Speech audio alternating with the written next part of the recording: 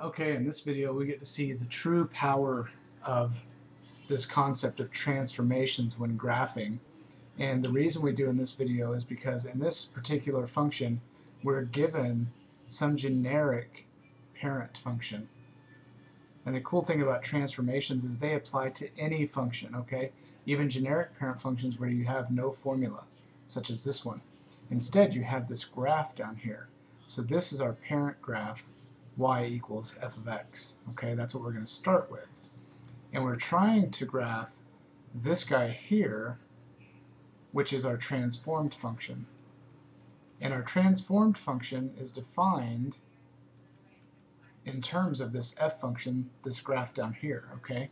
So we're going to graph this like we do any other transformations problem.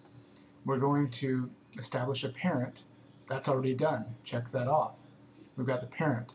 However, we would like to have some ordered pairs in a table maybe to keep track of this parent through all the transformations that we will come up with. Okay, so let me set those up.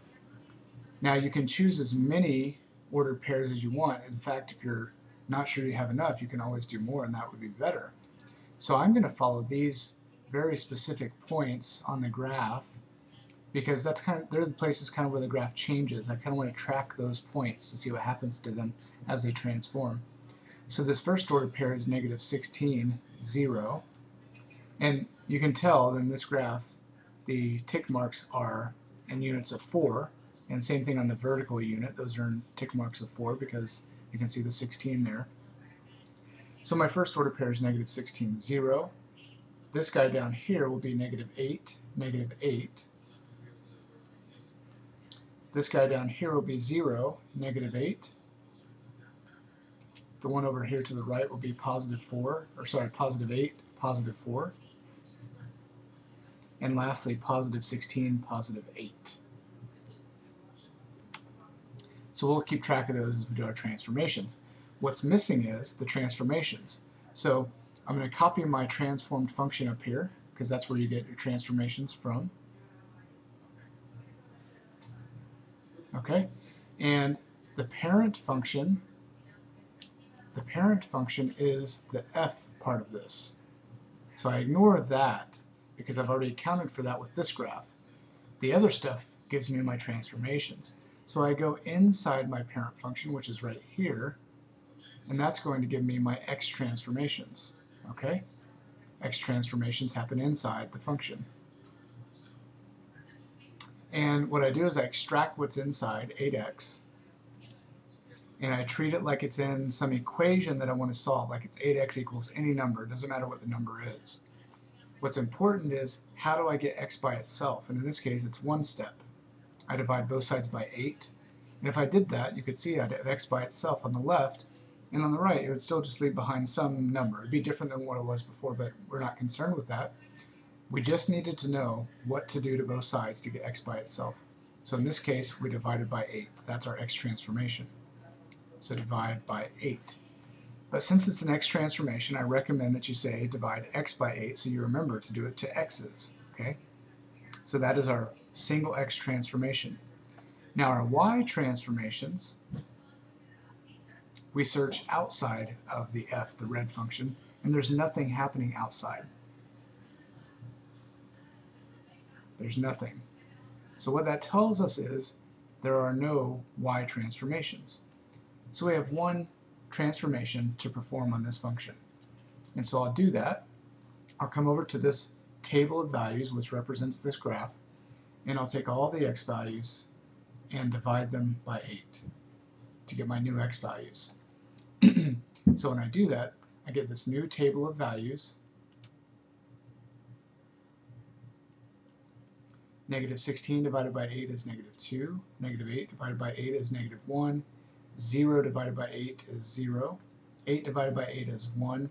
16 divided by 8 is 2. And my y values do not change because my transformation says divide x by 8, and that's it. So now these points represent my transformed function. Okay, so these points represent g of x equals f of 8x. Now what does the graph of that look like?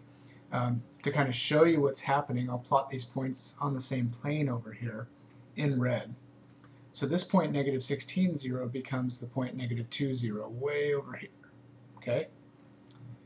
This point down here, which was negative 8, becomes negative 1, negative 8. So now that's down here. This point 0, negative 8, right? This guy right here stays at 0, negative 8. Doesn't change, so it's still right where it was. The point 8, 4, this guy over here, becomes the order pair 1, 4. So it's only like right there, because 1 is right here. And finally, my last order pair, 16, 8, becomes 2, 8. So that's way up here. So my graph, let me see if I can zoom in on this to kind of show you what's happening. My graph is going to be straight line down, straight line over. If I can do this very well, straight line up to this point, straight line over to that point. And let's zoom back out now a little bit. What happened is when you divide the x values by 8, your graph shrinks towards the y-axis. You're dividing that distance, that horizontal distance, the x value, such as this is at an x value of 16. If I divide that by 8, it becomes an x value of 2, right? So it's squeezed towards the y-axis. And this point right here was this point where x is negative 16. If I divide that by 8, I get this x value of negative 2. So it's squeezed this way. So the graph is shrinking towards the y-axis. It's called a horizontal shrink.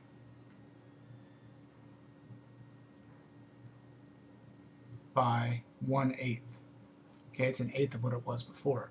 So the whole graph is just compressing towards the y-axis.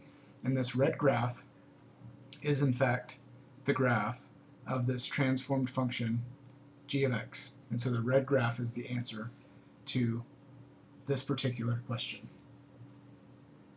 And there you have the power of transformations. We were able to do it to this funky parent function.